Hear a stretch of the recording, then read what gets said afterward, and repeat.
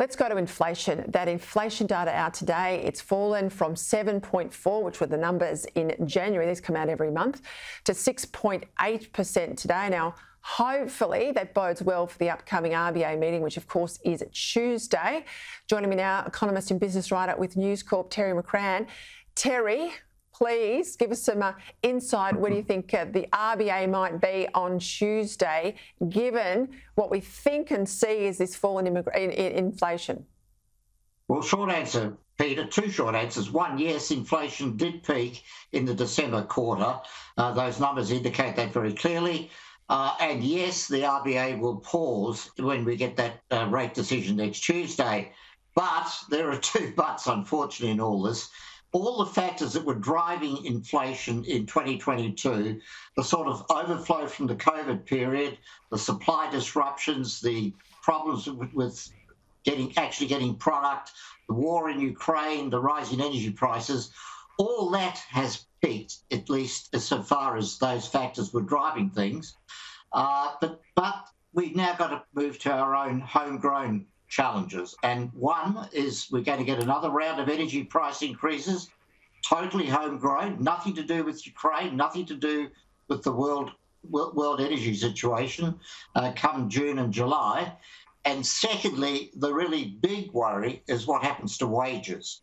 Every month when Reserve Bank Governor Philip Lowe has been announcing his decisions, he said, we're on a very narrow path, and the one thing that will cause us to fall off that path is if we actually start to see wages rising by significantly more than 3% a year. That's about as much as we can accommodate, 3% a year. Now, we've had the election of a government in New South Wales which says we're going to get rid of the 3% ceiling on 500,000 public servants in New South Wales. That's really an invitation for them to chase and get wage increases of 4% or more. And we've now got the Albanese federal government saying they're going to go for a full compensation for inflation wage increase for 2 million plus workers on the minimum wage. So if we actually start to see wages rising by 4 to 5% or more a year, that inflation pause will be short-lived, and that rate pause that we're going to get next week will also be short-lived. You would have heard me just then discuss the 650,000 migrants this year and next year. I mean, these are record levels. This is bigger than, as I said, Kevin Rudd's big Australia push in 08-09. It's like the country, in terms of population, is the snake. This is the best way I can explain it to people at home. And the snake has got a basketball coming through its belly. Now, we already know people can't get rental properties. We already know with pressure, particularly those that are coming off their fixed mortgage rates, they've just got their head above water because they have a job. You throw all these extra workers into the mix, maybe their hours might get cut, they don't get their overtime, or God forbid they lose their job. This is going to be quite difficult to manage, Terry. Well, absolutely, Peter. I mean, in the short run, it's a plus so far as inflation and wages go, because business out there is desperate for workers for all sorts of reasons that we've got a massive shortfall in supply of workers pretty much across the workforce. So this sort of immigration inflow will prevent, to some extent, that wages bubble that I was talking about.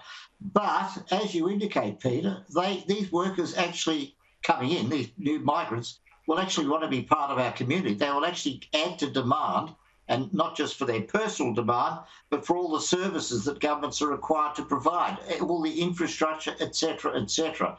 So in the short run, yes, it might take some of the heat out of wages pressure, inflation pressure, but long run, it's all those issues that you've raised will just keep bubbling back to the surface.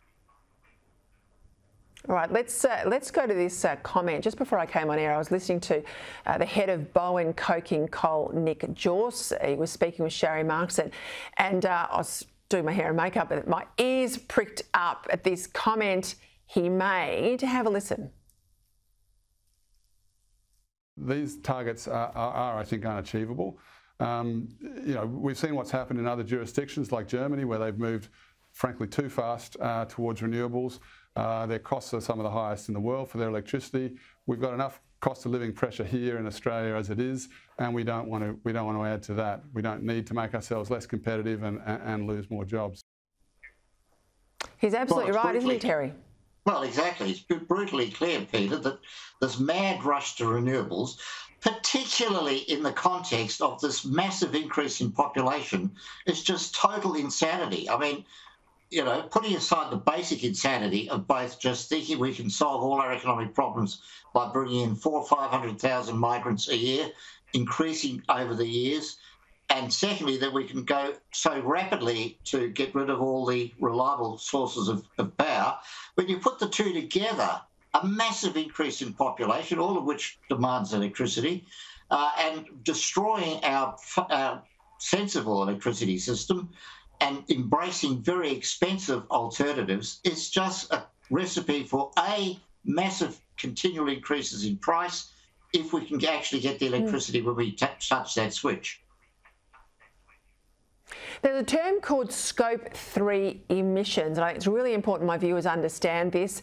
There's discussion about the Beetaloo Basin project being world first. This will all be to ensure the project's net zero. It's a huge project for Australia. But Terry, explain what they mean by Scope 3 emissions.